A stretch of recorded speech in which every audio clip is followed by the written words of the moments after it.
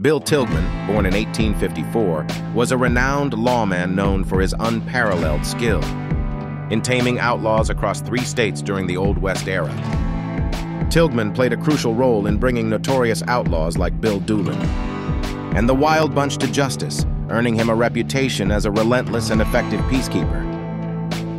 Prior to his law enforcement career, Tilghman was a buffalo hunter, cowboy, and participant in the storied Land Run of 1889, showcasing his diverse experiences in the Old West. Tilghman served as a sheriff, marshal, and even a private detective, showcasing his adaptability and commitment to upholding the law in various capacities. Despite facing danger and countless shootouts, Tilghman's commitment to justice prevailed, making him one of the few lawmen who survived the violent challenges of the Wild West.